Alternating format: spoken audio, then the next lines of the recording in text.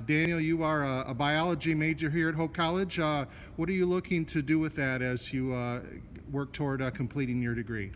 So the last couple of years I've been kind of preparing to take the MCAT this upcoming spring. So I have hopes to attend medical school after my time here at Hope, with everything that comes along with that.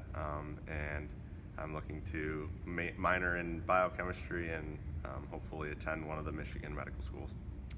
You have obviously, besides your passion for biology and medicine, you obviously have a passion and a skill for golf. Member of the golf team that's finished sixth in the nation the past 2 seasons. What has it meant for you to have an opportunity to pursue not only your athletic passions here but your academic ones as well?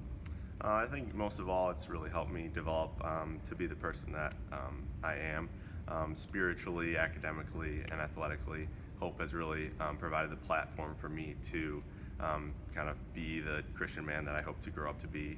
My teammates push me every day, and as well as my coach, to just kind of both succeed on the golf course, but also prioritize my academics along with that.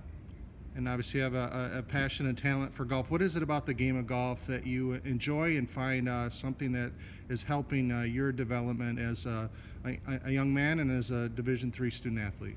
I think just the fact that each and every day is different, and it challenges me to, like you said, kind of just be the person that I want to become.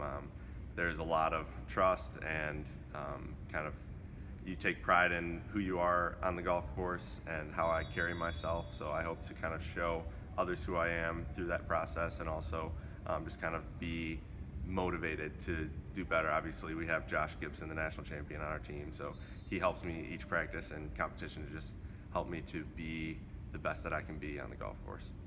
Thank you, Daniel. Congratulations and good luck the rest of the school year. Thank you.